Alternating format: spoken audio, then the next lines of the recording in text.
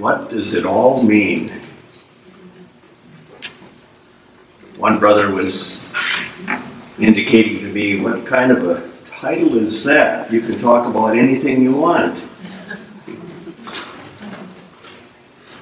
Well, brethren, important to that title is, what is the it all? Now, Brother Johnson wrote an article by that title, What Does It All Mean?, in a 1925 Present Truth. He reprinted that article in E-Volume 5, a miscellany, Chapter 1, that was entitled Signs of the Times Among Truth People. That book was published in 1938. And Brother Jolly reprinted that same article in a Present Truth 1952 article. Now, what I'd like to do for the first part of my discourse is give a summary of what that article entails. And there's a great deal of epiphany truth in that article. And it ties in quite well with the fact that this is a memorial service to Brothers Russell, Johnson, and Jolly. And so this article begins by saying that there were very peculiar, very strange events that followed Pastor Russell's death in 1916. We know that up until his death and for a short time after his death, there was peace amongst the brethren. They all saw eye to eye when it came to the truth. But following his death, shortly thereafter, everything changed. That peace was broken. That seeing of eye to eye was shattered. Because what happened is that some of the brethren repudiated the beliefs that they held dear to themselves when Brother Russell was alive. Not only did they repudiate some of those beliefs that they held, but they accepted errors in its place. Additionally, many set aside former practices that they held dear to themselves and instead replaced those practices that were instituted during Brother Russell's day by others' practices. We see that the spirit that they had was not the same amongst many. Particularly were those amongst the leaders, the pilgrims. How many fell at that time? Often due to pride. And instead of holding to their former beliefs and practices, started teaching errors and false practices instead. Some revolutionized against teachings, others revolutionized against the arrangements, and some revolutionized against both the teachings and the arrangements that had been in place up till the time of our former pastor's death. Some of those leaders formed other groups, separate from the Watchtower Bible and Tract Society. And so many divisions were brought about. One leader forming one group, another leader forming another group. Now, Brother Johnson points out that these peculiar events must be pictured in the Bible. And so we find that to be true, that those events and the meanings of those events are found in the Scriptures. Now, this particular article, What Does It All Mean?, brings out three particular main events that transpired after Brother Russell's death. The first great event was the separation of the Lord's people into two general divisions. And this began to be enacted in 1917. Now, there were some hints before then that there was trouble ahead, but essentially did not become outwardly manifest until 1917. Now, the first group were those of the Lord's people who continued to adhere to the Watchtower Bible and Tract Society under the usurpatory management of J.F. Rutherford, who was the president of the society, and his associates.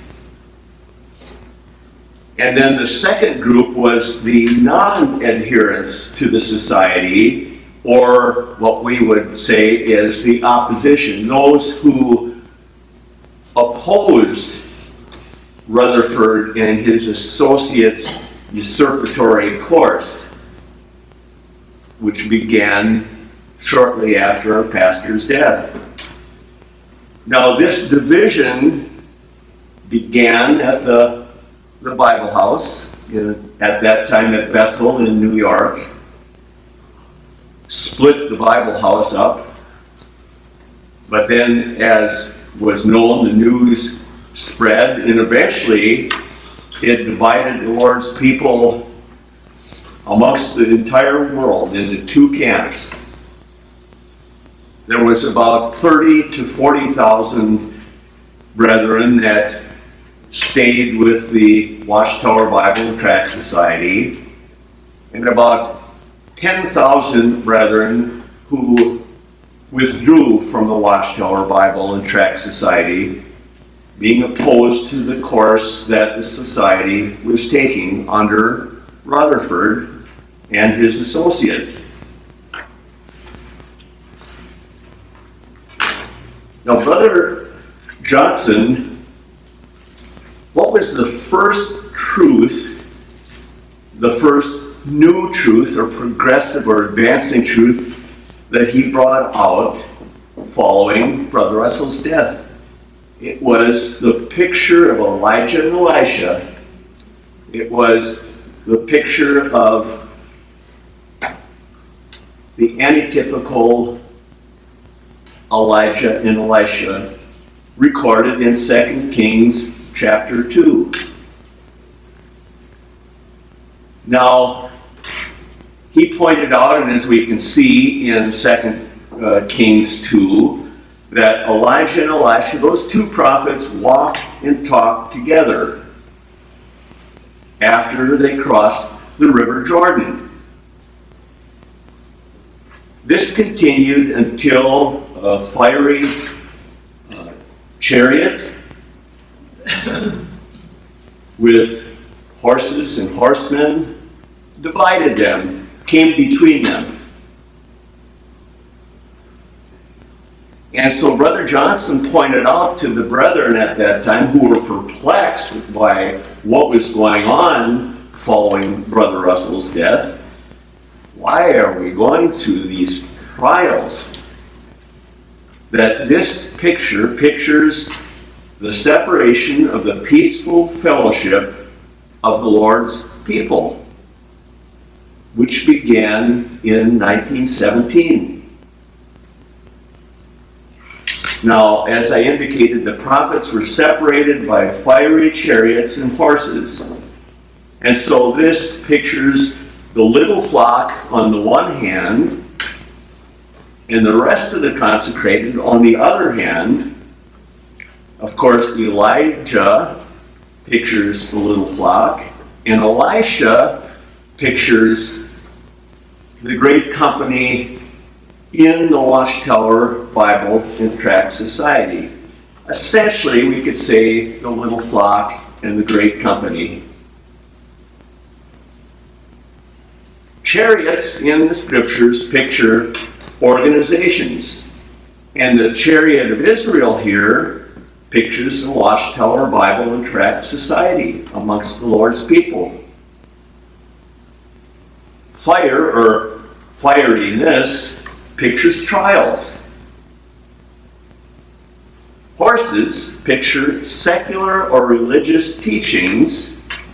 In this case, these horses, these fiery horses, picture the teachings of the Society's president, Rutherford, and his associates that were deviating from the purity of the truth and the practices of the truth under Brother Russell.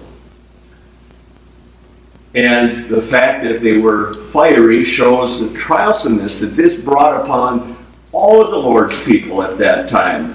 Eventually, all of the Lord's people were affected.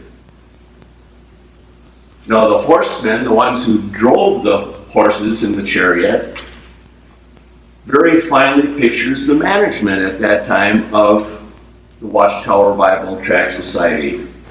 Rutherford, again, and his associates. And so that was the first great event that was brought out by Brother Johnson that took place after Brother Russell's death, that indeed was a very great comfort to Brother Jolly and the brethren who were perplexed at that time as to the course of the Watchtower Bible and Tract Society. Brethren were forced out of that organization, and others left voluntarily. The second great event was the revolutions that took place against, again, the Lord's teachings and his arrangements that were given by the Lord through that faithful and wise servant, Brother Russell.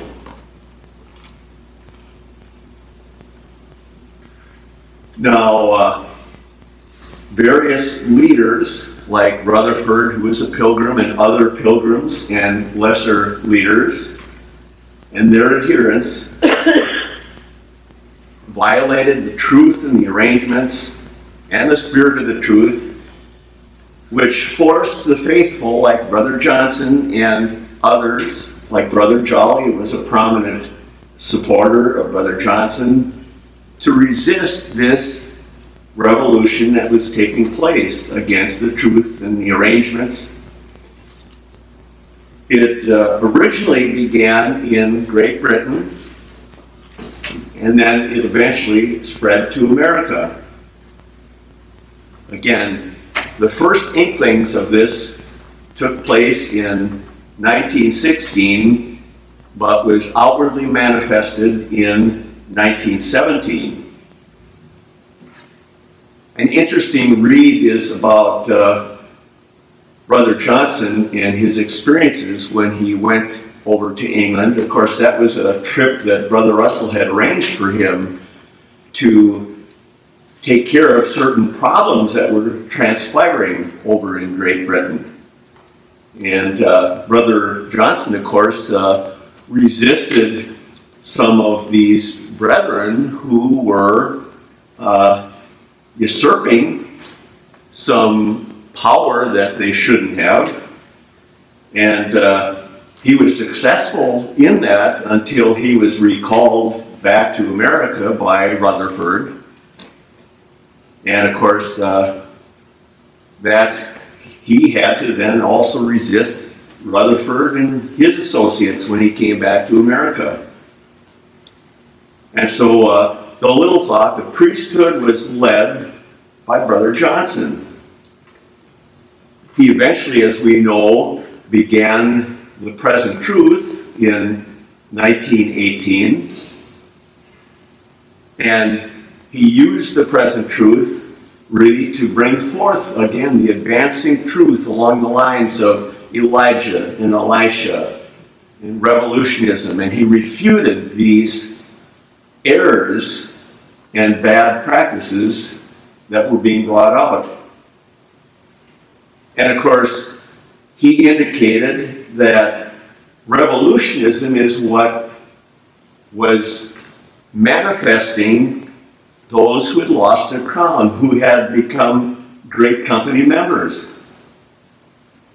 And so it wasn't revolutionism that caused one to lose their crown. Their crown had to have been lost before 1914. But it was revolutionism that manifested the Lord's judgment through Brother Johnson and others, that such and such of an individual had lost his crown and was now a great company member.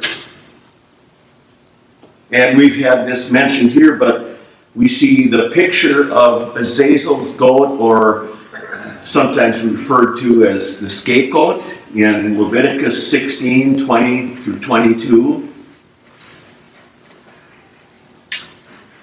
Immediately after September 16th, 1914, a whole new work began.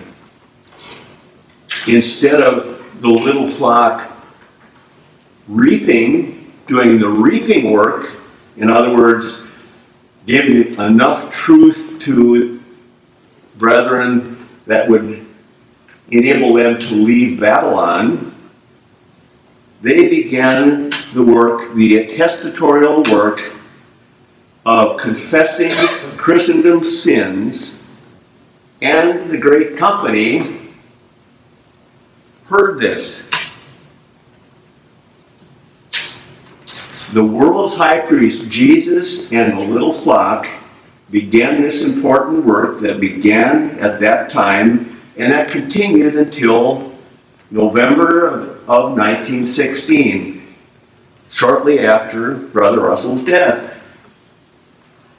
And Brother Johnson explains that that was an indication as to who really was of the little flock, because those that faithfully performed that work of preaching, using especially Volume 4, the Battle of Armageddon, and showing the injustice of Christendom, and that Christendom was really guilty of bringing on World War II. They were taking a hypocritical course, you might say. And so all the faithful little flock proceeded with that work. And the gleaning still went on, but that was the youthful worthies that carried on the work. Great company members, some may have started that work, but none of them went on to complete that work. But the faithful little flock members continued that work from the time they started until November of 1916. And so there was lectures going on throughout the country pointing out the sins of Christendom. And the antitypical goat, the Zilch's goat, the scapegoat, heard antitypical Aaron, the little flock, performing this ministry. Well, in the type, you know that Zilch's goat was tied up to the door of the tabernacle, and of course, he knew what was going on.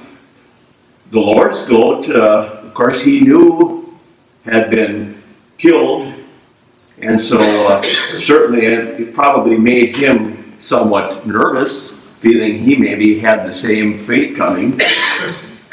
And so he tried very hard to struggle to get free from being tied up to the door of the tabernacle. Well, eventually, the goat was loosened from the door of the tabernacle. He was untied. And Zilch's goat, or the great company, the antitypical goat, what does this mean? Brother Johnson so nicely describes that that meant that the great company was given more freedom. Now, what kind of freedom were they given that they didn't have before? Well, as I mentioned, over in Great Britain, there was several elders of the main class in London who really were resisting Brother Russell's control over the London Tabernacle. And they even sent a letter to Brother Russell that basically along the lines that they didn't feel that he should continue his control over the work of the London Tabernacle. Many elders, however, held to Brother Russell, but that was one reason why Brother Russell sent Brother Johnson, is to try to help clear up this. But that really gave some of these revolutionistic great company members a little looser rein, a little more freedom they felt. And the second means of gaining more liberty was when Pastor Russell died. He kept good control over the society up until his death. After his death, however, we know what happened, that then the revolutionists, sifters, took over the society. Again, it began in England. Brother Johnson and others resisted that goat. And of course, the goat was eventually brought to the gate of the court and handed over to the fit man. Of course, that pictures how eventually Brother Johnson and others had to withdraw priestly fellowship from these great company members. And of course, this process, though it began in Great Britain, and shortly after showed up in America, this same process. The third great event that took place and after Brother Russell's death was the division of the great company into many different groups, as we indicated. You recall that we got Jacob, who one of his sons was Levi, and Levi had three sons, Kohath, Merari, and Gershon, according to Numbers 3, verse 17. All of these are typical. Of course, the three sons of Levi, Kohath, Merari, and Gershon, picture three different groups of Levites: the Kohathites, Merarites, and Gershonites. Now, going into detail, the Kohathite Levites had no wagons or chariots. The Merarites had 4 wagons or chariots, and the Gershonites had 2 wagons or chariots. Now, why is this important? Well, again, somewhat deeper epiphany truth, but wagons in the scriptures picture organizations. And so the Kohathites had no earthly organizations.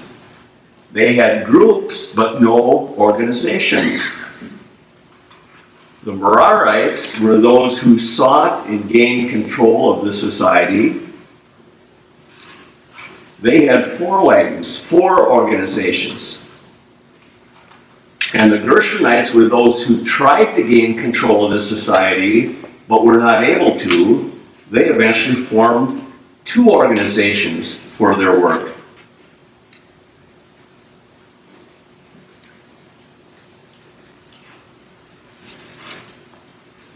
Now we see we're looking at the Epiphany picture, but I think we all know that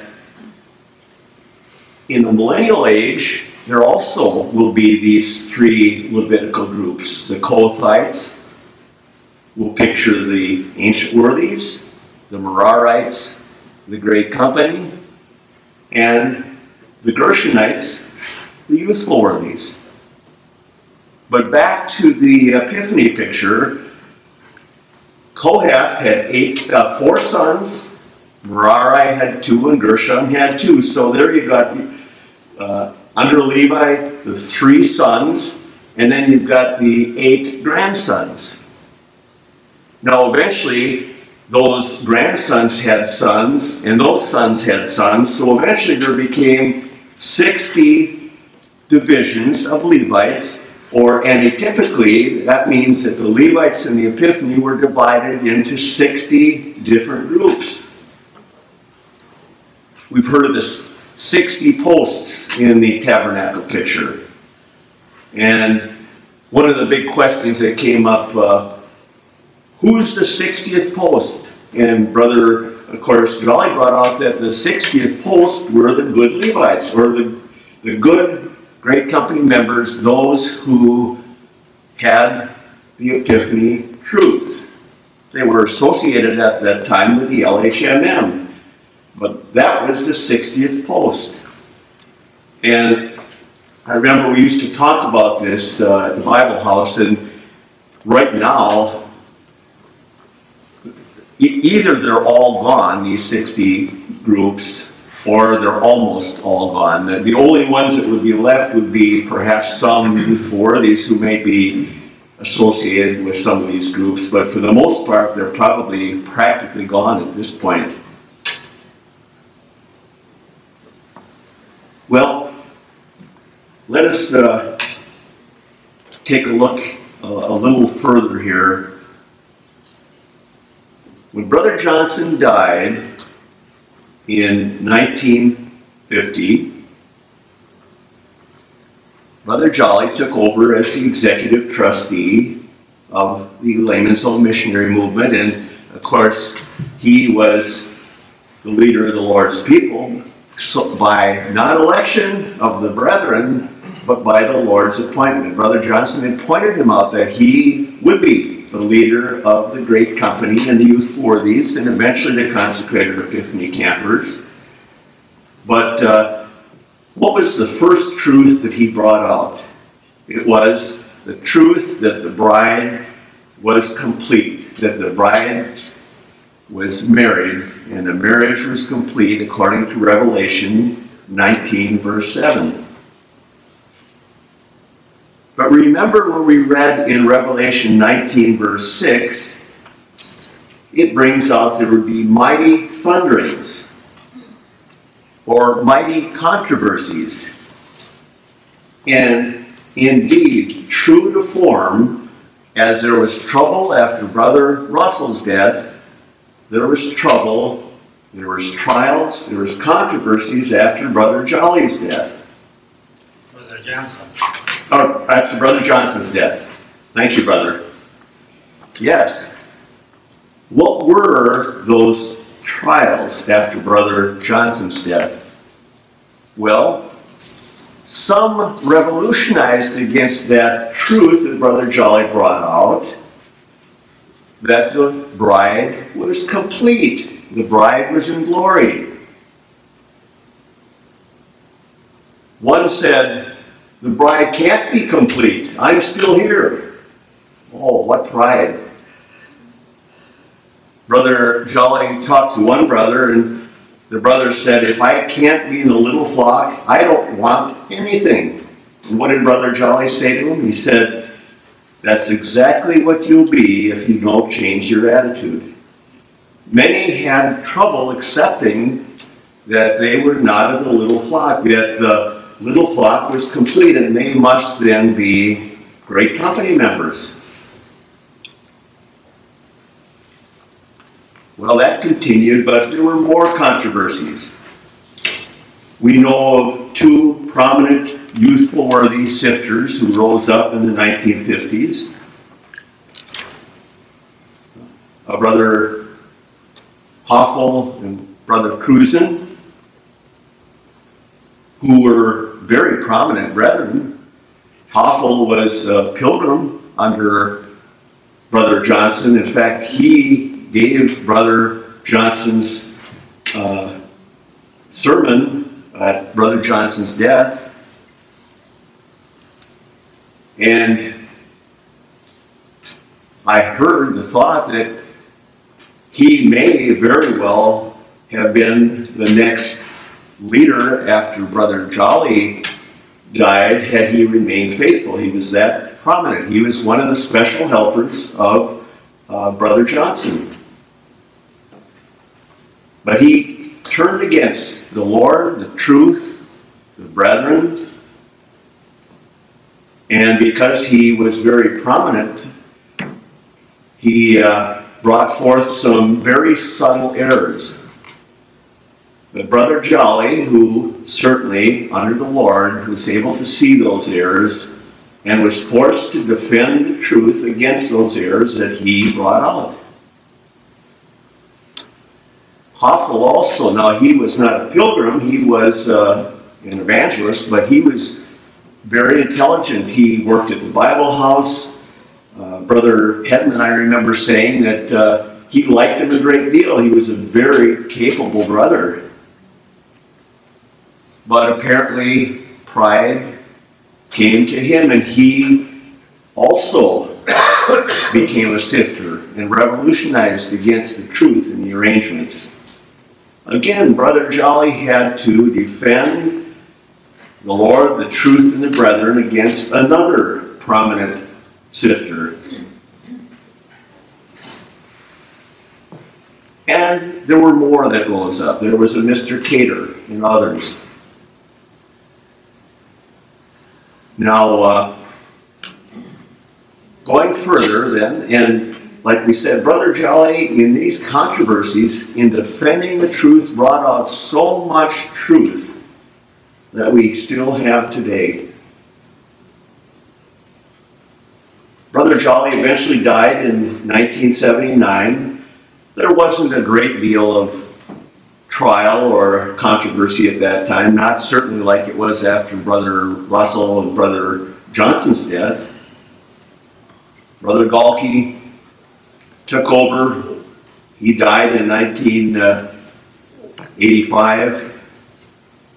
No particular trials or controversies. But it was different with Brother Hedman's death. It became a trialsome and controversial time. A lot of controversy. Now, all of us who went through those times and have been through those times were quite perplexed with what was going on. What does it all mean? In hindsight, I think we can see it much more clearly now. That time was very similar to the time after Brother Russell's death, except on a much smaller scale. Aren't we thankful for the Epiphany volumes we have that essentially showed us what was happening because it had happened before, after Brother Russell's death.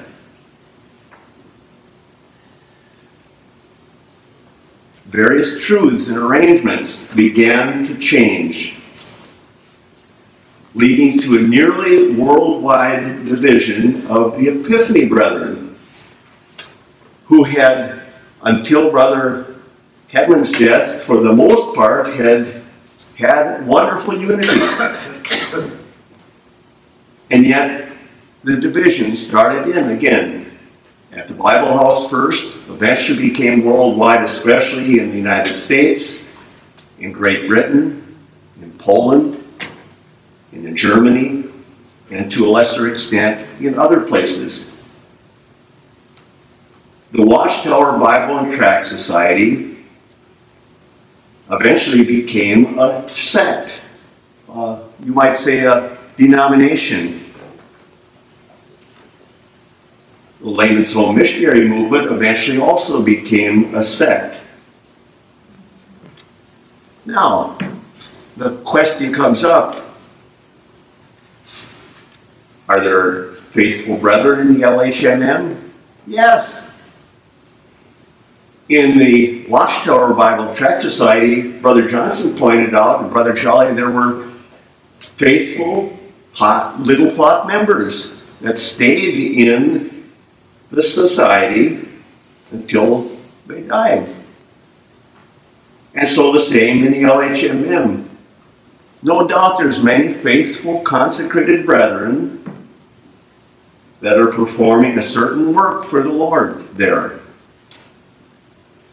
One brother sent me an article one time, and it said, Man, Movement, and Monument. Every movement in the past, I'm thinking primarily of Little Flock movements, began with a man. Like Luther, let's take him for an example. Then it became a movement, the Lutheran movement. But then, as you know, there were certain crown losers that perverted that good movement by a Little Flock member, a Little Flock Star member, into a denomination or a sect, and brought in certain errors. Now, they still kept their stewardship doctrine of justification by faith, but it became a monument, a sect. You know, I got to thinking that Brother Russell was the Star member who began the Parisian movement, and eventually after his death, it became a monument, it became a sect. Would we not think now that perhaps that could have happened to Brother Johnson and his movement? And indeed, that's what happened. He began that Epiphany movement that was a good movement until it eventually, in our day, has become a sect or a monument. What is the purpose of all of these experiences, dear brethren? For us, the Lord wants a tested and proven people. Our past trials prepare us for our future trials that we're about to face, which thankfully we don't know what they'll be. But one thing we know for sure is our trials are not over. There's more to come. Personal trials, perhaps controversies. There's works yet to be done to build up the Epiphany camp, consisting of loyal, justified, and converted loyal Jews by the kingdom witness work that we're all hopefully performing, as well as many others.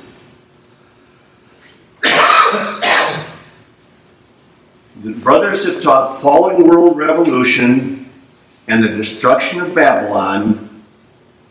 They predicted that millions will accept the truth message. We'll have to wait and see if that proves true of what they said. But the people will be more amenable at that time. Following Jacob's trouble, phase 2, Israel, after their deliverance, will be converted to Christ. Plus, the kingdom message that we're getting out and that others are bringing out will better prepare the public, the world, to enter into the millennial camp when that opens up. They'll be better prepared to accept the restitution times. But brethren, that's our external work. But our most important work, as you know, is the personal carrying out of our consecration in its 7 aspects: in self and world denial, in watchfulness and prayer, in the study, spread, and practice of the truth, and in the faithful endurance of the incidental trials, sufferings, and persecutions that we face. And to help our brethren, one another, to carry out their consecration. We're particularly tested on faith, obedience, and I would add a third, love of the brethren. Ultimately, that is a test that we all have, are, and probably will continue to face. That's the third quarter mark of perfect love. We may not attain the love of enemies in this life, but it apparently is true that the Lord expects us to develop that disinterested love of the brethren. And so, brethren, the prospect before all of us is, for the rest of the Epiphany, until the kingdom comes, the kingdom itself, and the ages of glory beyond the kingdom in a little season, certainly is glorious. We have a wonderful prospect before us. And so, may we all, and I include myself in this, may we all arise to the height of our privileges of consecration. And if we do, we're guaranteed that the Lord's favor will go with us. And He will never leave us nor forsake us. So may the Lord bless us all to that end. Amen.